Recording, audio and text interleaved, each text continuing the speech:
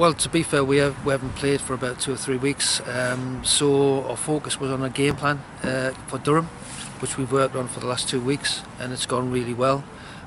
We knew everything about their players, how they were going to play, and so you go into the game like with high hopes, but like within 7 minutes you find yourself 2 goals down.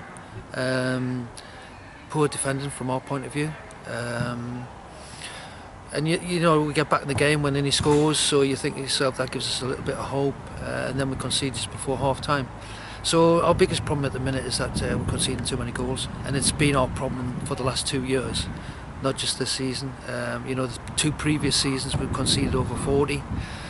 So defensively we just need to tighten up at the back. You know, if we can stop teams from scoring, then we've got a chance of getting at least a point. We'll be looking like we'll be giving everything we have.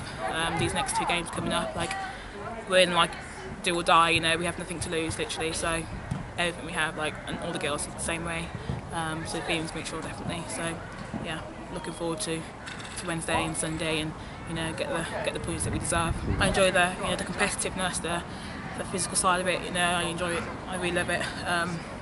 We actually need to keep on improving. You know, get extra goals, more goals to hopefully get us more points.